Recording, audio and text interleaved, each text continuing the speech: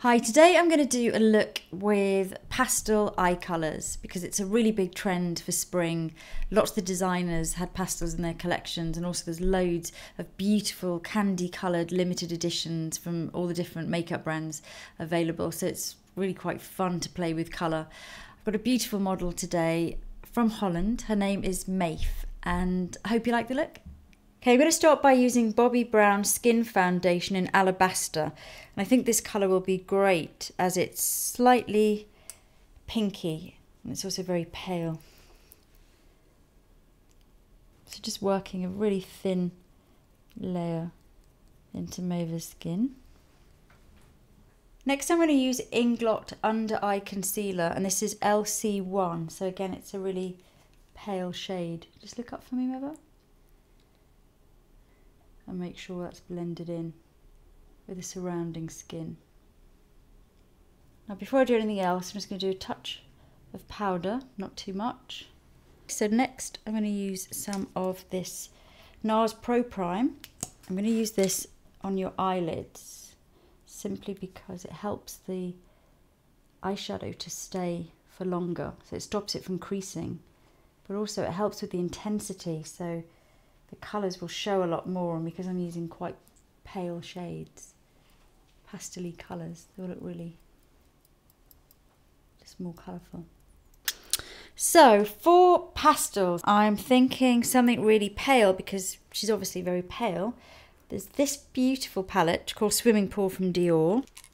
I think I'm going to use this palette by Givenchy because I love the kind of blue and pink and lavender. I think the thing with pastels is you can sort of have fun with them. They look so pretty, don't they? They look like little sweeties. I'm going to start with a greeny colour. So what I like to do with pastels is just almost daub the colours on. So I'm starting with the greeny shade. It's a lovely duck egg blue actually in the corner. So just dabbing on the colour. Next I'm going to use the lilac-y colour. I'm going to use this colour on the outer edges. So again, just daubing it on. I'm also going to bring that colour underneath. Just look up for me, Maeve. That's so pretty, that colour. I love it. I love the combination. It's pretty, isn't it? Yeah, it sure is. Do you ever wear colours on your eyes? Sorry? Do you ever wear coloured eye makeup? Yeah, I do, but I also prefer the pastels because if I wear real bright colors, then it makes me even more pale than I am. So. Yeah. No, these pastel colours are perfect for you. I have to say, I love your eyebrows. Thank you. You're not plucking them? No, I'm not. It's perfect. I love them. They're so lovely. Such a nice shape. Thanks. I'm trying to get a campaign together to get people to not pluck them so much. Oh, all not right. to have their eyebrows so thin. I mean, I don't mind plucking a little bit for shape. But not too far. But not so far, because you see so many girls, especially young girls like you. Yeah. Lots of my friends pluck them way too far, and then I always ask them like, you just took away all the shape plucking them, and then especially when they pluck them on the upper side of the brow. Then Above the brow, yeah. That really takes away the shape more than anything else. Yeah. I agree. And the problem is they don't always grow back. So that's a little bit of the lilac-y colour. Just keeping it at this sort of this half and underneath. I'm going to add a little bit of pencil. Now I'm going to go in with the pinky tone that's in the palette. And I'm just going to dab on. So now I'm just going to finish off with the pinky colour. I'm just going to add this right into the centre, in between the lilac and the green. We'll blend that in a second. Just gives a little candy-like vibe. I'm also going to do, look up for me, Maeve, just a little bit of the pink underneath here as well, just to mirror the top. It's super pretty. Love that. The brown that's in the palette is actually perfect for darker skin tones, because I always find that pastels, very pale pastels like this, look amazing on girls who have mauve sort of colouring, so very, very pale.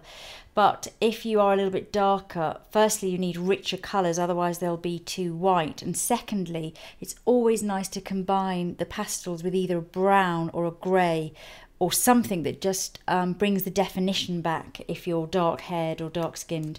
Now for Maeve, I'm going to carry on with the pastels because she's so fair. It's perfect without any browns or greys. I'm going to use this Barry M Super Soft pencil in this beautiful lilac-y shade.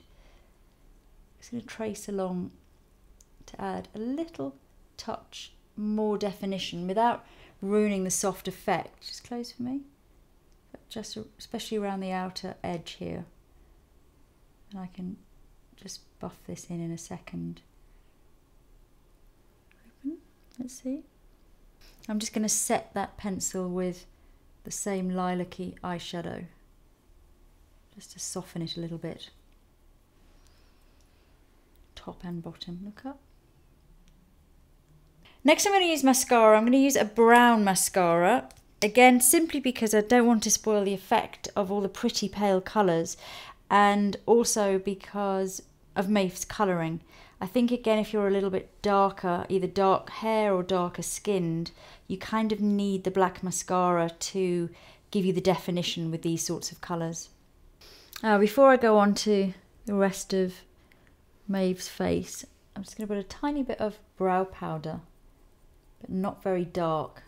Just want to fill them in slightly. This is a Body Shop brow powder.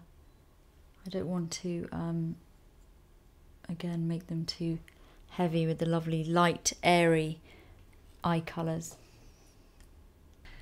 Next I'm going to use a Bobbi Brown shimmer brick in Wild Rose, so really pretty pink colours.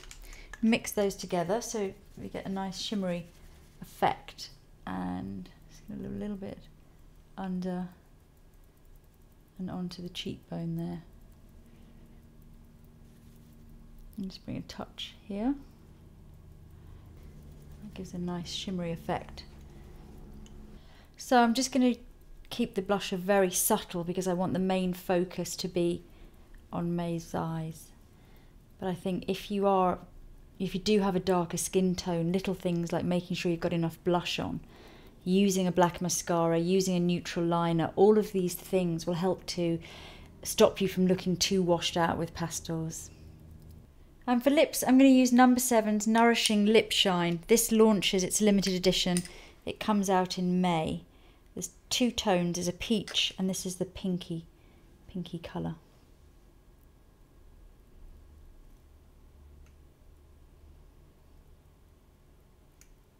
It's kind of like a lip balm with a little bit of tint.